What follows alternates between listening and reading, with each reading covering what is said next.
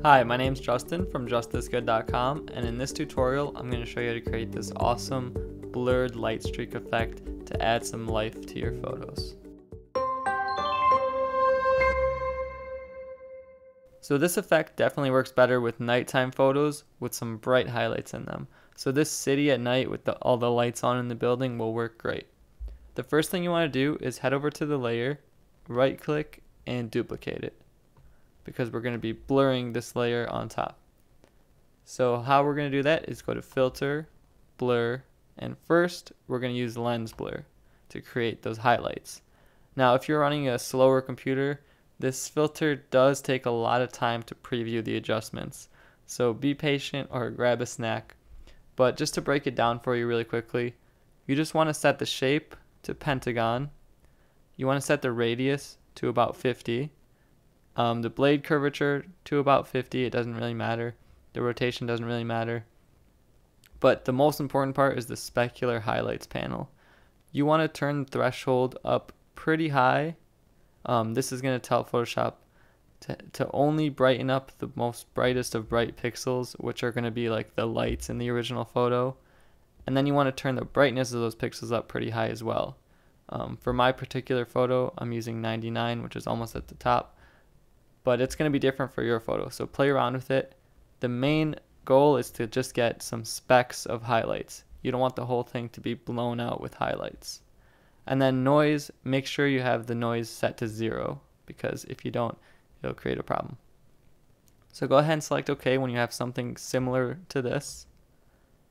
And then next, what you're going to do is go to Filter, Blur again, and you're going to use the motion blur.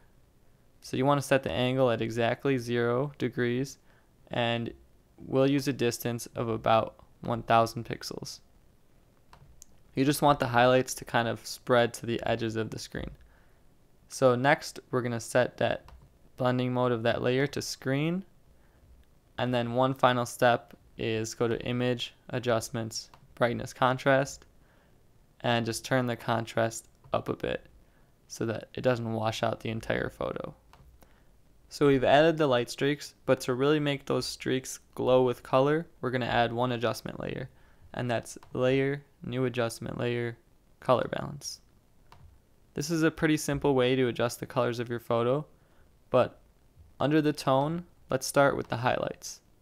You can go any direction you like, but a cool looking one is always drag the highlights up in the yellows and reds just a bit, and then for the shadows, drag in the blues and cyans.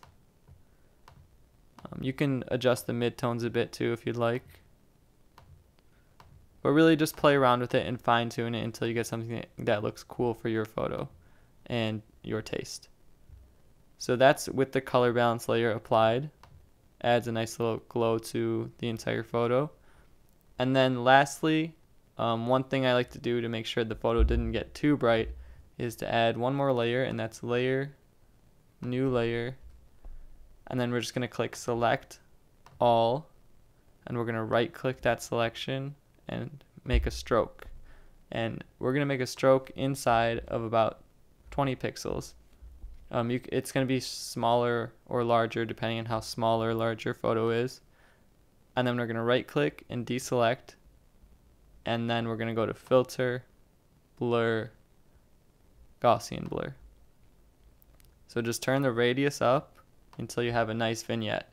So if you followed me along, that's what we're doing with all those filters. That's just another way to create a vignette if you want to place it on top of all the layers. And the reason we did it this way, we'll go ahead and select OK at about 300. Actually, I'm going to type 250 at about 250 pixels.